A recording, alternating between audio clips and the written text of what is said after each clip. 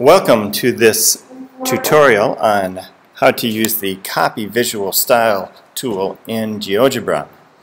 I have my 12-point symmetry design that I just changed the color on in the last tutorial, and I want to change the color on every other one of these sectors.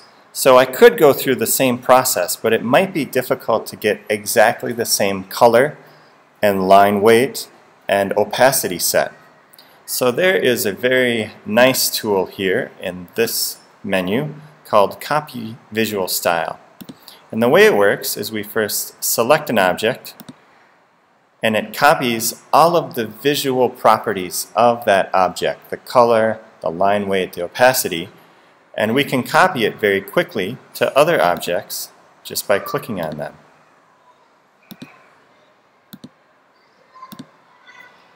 And I'm finished.